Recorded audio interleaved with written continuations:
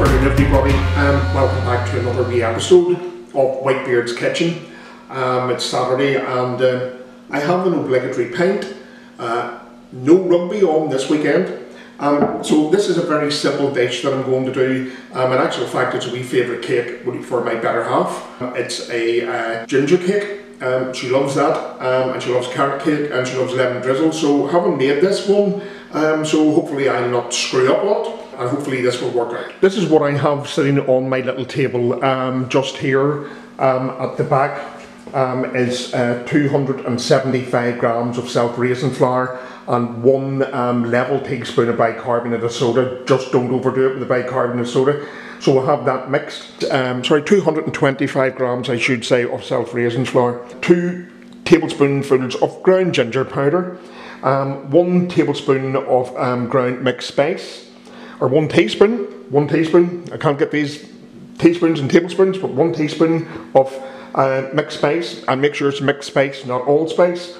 I also have as well a 1/4 teaspoon of cinnamon powder, 1/4 teaspoon of nutmeg. I was making up my own mixed spice when I couldn't find it, so part of doing that was cardamon powder. So I've got a wee pinch of cardamon powder in here, just made from green cardamon seeds, just spiced up. I probably have roughly about 3/4 teaspoon of freshly grated ginger.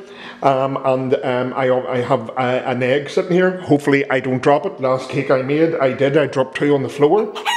Then in the pot that I have, which I'm going to melt down, is 100 grams of butter, 100 grams or 3.5 ounces of black treacle, 100 grams of golden syrup, or again 3.5 ounces, and I also have 100 grams of dark brown sugar, which is very fine. It should be muscovado sugar, light muscovado. Hadn't got that, so we'll see how this turns out. It should be fine. I have got my baking tin greased, and the parchment paper, another pet hate of mine, bloody parchment paper, but however, a bit like cling film, but not as bad. So that's all greased, ready to go.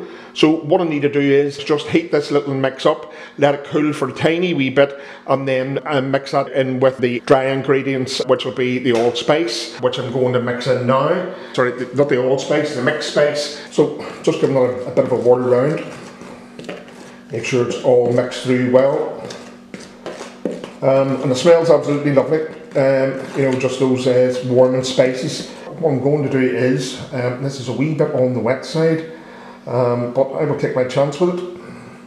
Put it in we'll call it 3/4 teaspoon of grated ginger, proper ginger. The old stuff I use in curries and stir fries. Okay, so that's that little bit done. Well folks, that's the black treacle syrup, sugar, all dissolved, I hope. I've let it cool down a wee bit. So now, just to pour this lovely mixture in onto those wet ingredients, or sorry, dry ingredients, the wet going into the dry. Good God, what is wrong with me today? Probably I haven't had a beer. I've only started. So get that all in as much of that as possible. There, try and be. I waste not, want not. I try and get every scrap in, and later on I'll probably lick this before I wash it, as usual. So Whitebeard will today become Blackbeard. Yes, and you can see probably a tin of Guinness maybe in the background at some point. That is not going in. That glass is sitting, that is now empty, and the glass is sitting over there, half full. Get my wooden spoon and just start to give this a wee bit of a mix through. Gently to start off with at first. The flour, obviously I have sifted to try and avoid any lumps. And wow, you can already smell the mixture of the cinnamon, the mixed spice in this, absolutely wonderful. So have the egg, large egg, just pop that in,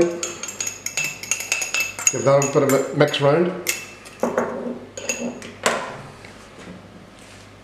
Yep, I'm using a wooden spoon. As you can see, I probably could have put this into, used a electric mixer, but hey ho.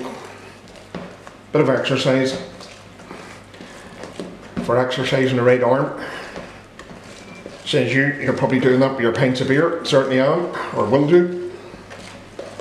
Right, that's well mixed. So what I'm going to do is just add the milk in, the 275 mils, not all at one go. I'll just add a wee bit in at a time.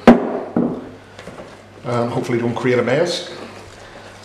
My t-shirt isn't that long on me, it's only a few hours, but hey, wouldn't be me if I didn't spill something on myself. And yes, I do have aprons over there, and I'm holding this like a pen because get a better go of it. Add another taste of splash of milk in.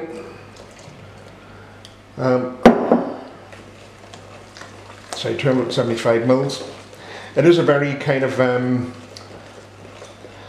runny type batter, almost consistency this. So I want to get that all mixed properly. Speed it up a wee bit, Trevor. My proper name, but with a white beard, hence the channel name. Right. I'll just leave a wee tiny bit off just in case it went over. Measurement of that will do no harm. Get this mixed in. This is one of my larger bowls. I'm just worried that this might go over the place, so yep, that's doing fine. So to do this in a conventional oven, it's 180 degrees centigrade. I never know what the Fahrenheit is, so for any folks that in the States or Australia that might use that or wherever else, use Fahrenheit instead of centigrade, my apologies, I'll let you work that out in a wee conversion table. So it's 180 degrees in a conventional oven, mine's a fan oven, so we'll stick that down probably into about 160, 165 max. Roughly for about 35 to 40 minutes, and do the old cake test. Stick a skewer in the middle, and if it comes out dry, well and good, it's ready. If not, one can let it do, because every oven is obviously different, irrespective of the temperature that you set on it. It's the make. So there we are. That's the cake mix. Just give it a bit of a push. Make sure it's spread out evenly. That's it now, ready for the oven. Into the oven, keep your fingers crossed in 35 or 40 minutes and this thing will be cooked, and I just hope that it comes out.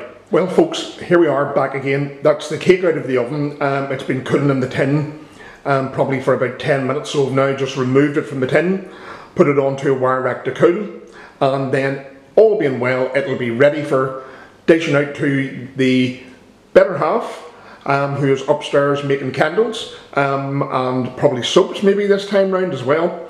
Please do pay her website a visit, my darling wife Pamela. It's called amysearth.com. You'll definitely purchase some wonderful scented candles and vegan soaps at reasonable prices, and the candles do burn for hours, and the scents are absolutely fantastic. Maybe she'll make a gingerbread candle at some point to go along with my cake, and wow, the smell of that in the cake would be absolutely wonderful. Well everyone, that's my ginger cake that I've showed you there. That's it, ready. It's now beginning to blow an absolute gale here in the Mourne Mountains area. I have the mountains directly behind my house, literally, and I have the Irish Sea directly facing me. And last night we had one of those good plasticky type what would you call it, greenhouses. I'm going to say it's probably about 10 foot by about 6 or 7. It was well secured. It's no longer there. So it's starting up the night again. I've just been out with the bins. I'm looking forward to getting a slice of that cake. The pint of Guinness that I showed you earlier, or the drop of Guinness, I spilled the damn thing, well most of it. So I'm going to have another one. If you do like the recipe for the cake, please give me a thumbs up. Please do subscribe to the channel, costs you nothing. See you soon, have a good weekend, and rock on.